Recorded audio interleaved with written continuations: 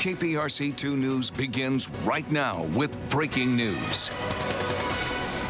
Yes, good morning. We do have some breaking news to get to tell you about. This is a shooting that killed a 12-year-old. This is happening right now at Alderson at Freeport Streets in Cloverleaf. It's at the crossing at Alderson Apartments. There's a live look at the scene right now.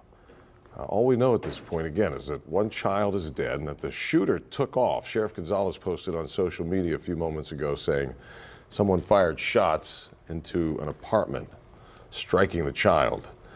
We do have a crew on the scene there. We'll bring you more information as it comes into our newsroom.